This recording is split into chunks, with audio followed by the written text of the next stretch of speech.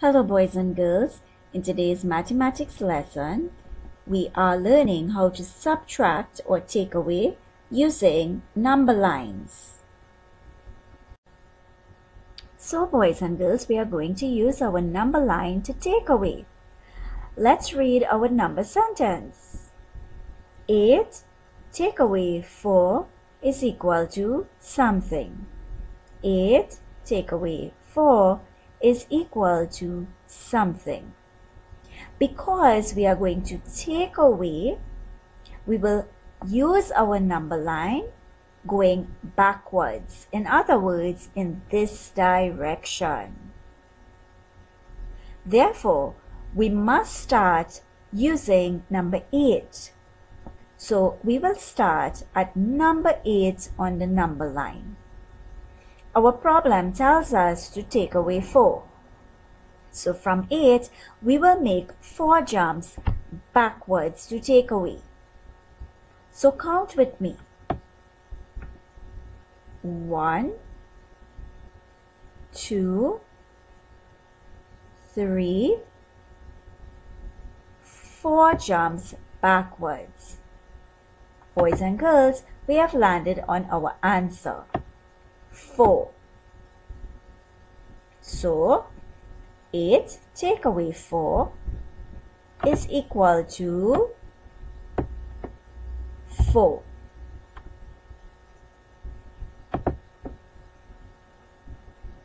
Let's look at another example.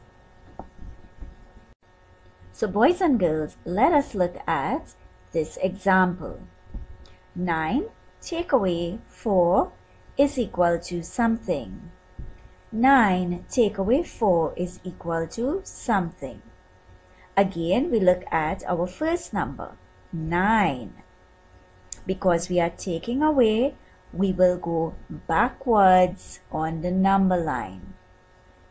So let us find number 9 on our number line. Here is 9.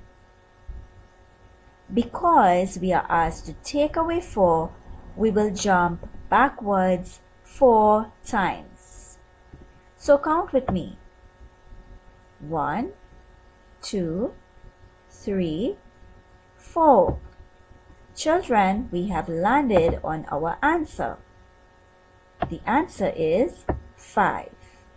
9 take away 4 is equal to 5.